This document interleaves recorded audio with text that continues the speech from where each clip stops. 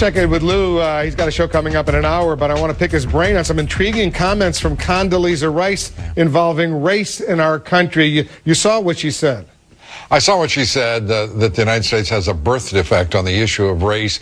I think it's really unfortunate that Secretary of State Rice believes, as she does, there is no country on the face of the earth as progressive, as racially and ethnically diverse as our own. It's something for us to be proud of.